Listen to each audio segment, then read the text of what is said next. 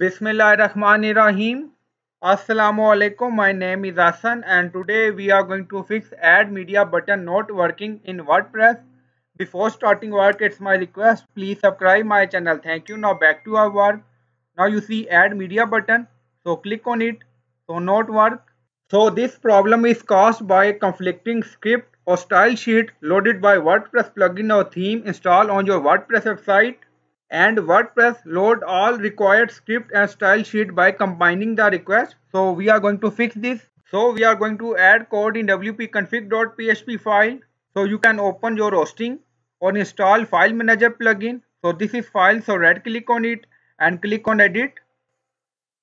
Then file is open and paste code here. Now you see define concatenate script false and you will find this code in video description or in comment section. Then click on save.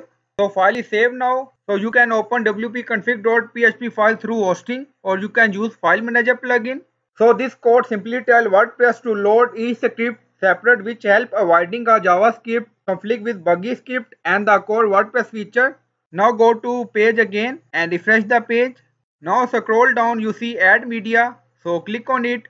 Now you see media button is working fine. So if you want to fix this issue properly, then you can deactivate plugin or theme and then activate plugin one by one to check which plugin caused this issue. So I hope you like this video. Please like, comment, share, subscribe. Thank you for watching.